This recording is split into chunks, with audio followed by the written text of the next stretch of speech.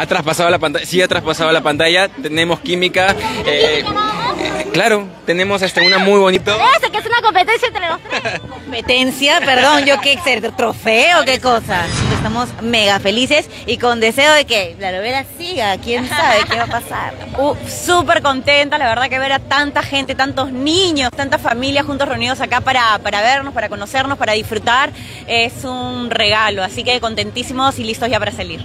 Agradecidísimo con la respuesta del público. Como dijo Patti, no pensábamos que esto iba a llegar a tanto, pero llegó y bueno, agradecidísimo.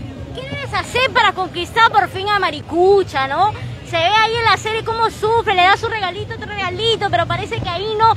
El que te atrasan, aquí están los dos personajes. Estos pues, estos. Toda la agresión, chicos. Ok, Andrés, comentarme, ¿no? ¿Cuál es tu percepción? Hay muchas mamitas allá afuera con sus hijos pequeñitos, ¿cómo ven la telenovela? Que para que los firme de una vez. Nada, muy contento, muy emocionado, la verdad que tampoco imaginamos el éxito que tendría la novela. En verdad estamos súper emocionados, felices de poder ya salir para ver a toda esa gente, poder tocarnos, abrazarnos, besarnos y tomarnos muchas fotos, de verdad. Andrés, muchos fanáticos dicen sí, la relación entre Patricia y tú ha traspasado la pantalla.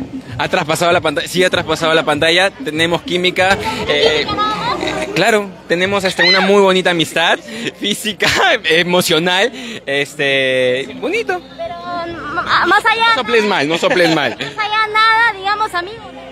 No se pierdan Maricucha de lunes a viernes a las 9:30. Bien el tema, ahora a ti. Bueno, yo he entrado a la mitad de la temporada, estoy muy contento por la acogida que ha tenido el personaje de Julito y bueno, sí, contento, toda la gente está acá, creo que es un sinónimo del éxito que hemos tenido y más aún que nos acompañen en los últimos capítulos.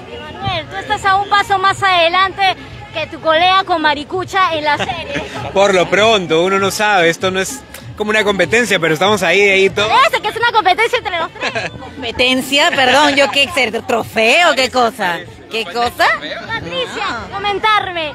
Maricucha 2, ¿habrá final? Ya los invitamos a que vean los últimos capítulos, ya no saben cómo va, nosotros tampoco sabemos cómo va a desenlazar esta primera etapa, ojalá, pero si quisieran una segunda, pues ahí están las redes, que las redes hablen, que las redes lo digan. ¿Qué? Que sí, que ya estamos en los últimos capítulos, que miren Maricucha y que si quieren Maricucha 2, pues como dice Patti, las redes hablan.